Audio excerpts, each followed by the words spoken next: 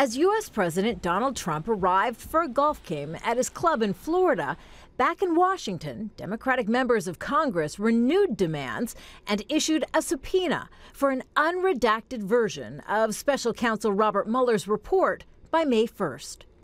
On a working visit to Northern Ireland during a congressional recess, Nancy Pelosi, the top Democrat in the U.S. House of Representatives, again played down talk of impeaching the president.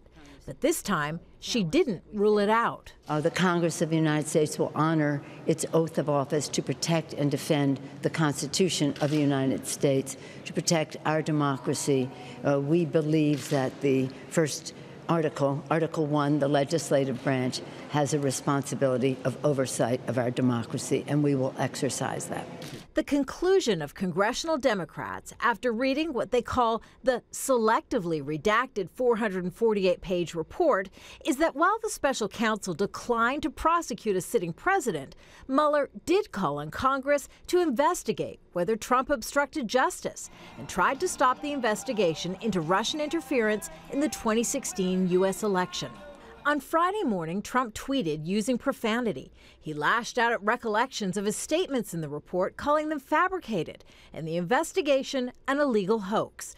Congressional Republicans are promising their own investigation into whether law enforcement agencies like the FBI may have exercised political bias to destroy Trump's presidency. Democrats have announced they'll hold a conference call on Monday to discuss next steps. This is far from being over, and I'm sure that the House and the Senate oversight committees are going to be looking at every piece and turning every stone unturned, because this was just looking into what the special counsel looked at. There is also still the possibility of impeachment. I think everything's on the table. I mean, this is not the end of anything. But what happens next is now in the hands of congressional Democrats, newly empowered by the special counsel to act, potentially dictating not only the terms of Trump's remaining time in office, but also whether he might win re-election in the 2020 presidential race. Kimberly, Halkett, Al Jazeera, Washington.